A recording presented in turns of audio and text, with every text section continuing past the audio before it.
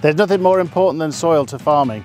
So instead of standing on the side of a field talking about it, I'm going to go and do something.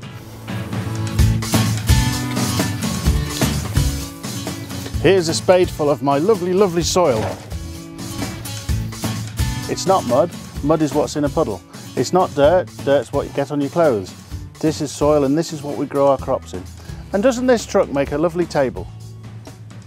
With soil, you can start with the field, and then you can move in and zoom in on the soil and look at the tiny detail. We all live above ground, but there's loads of amazing life under the ground where the crops grow. So in this soil here, we've got some roots, we've got some residue of last year's crop, we've got stones, and what else can we find in this soil? Here, look, here's a worm. That's my friend the worm. He does a lot of good work in the soil. Also in the soil is fungi and bacteria, things that you can't see. I love this life in the soil.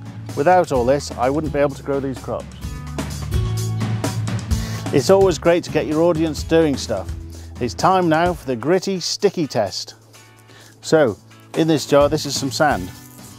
If you take a pinch of sand, it's not very sticky, and if you rub it closely to your ear, you can hear it. You can hear it make a noise.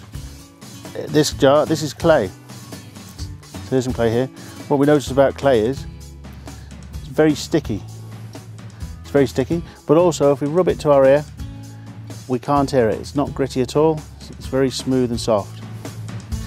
Now we've done the gritty, sticky test, we're all soil scientists. Now, let's look at the soil we dug up earlier. Now, this soil, it's a little bit sticky. And if we take a small bit, can we hear it? We can hear it a little bit. So this soil is a sandy clay.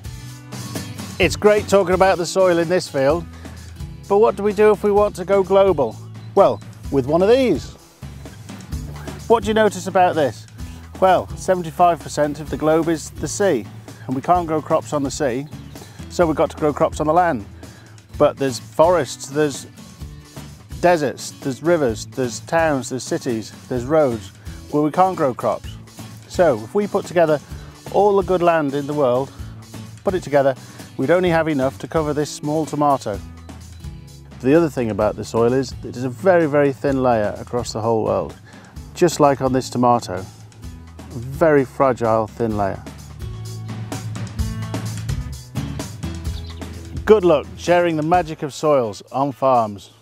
Remember, farming is magic.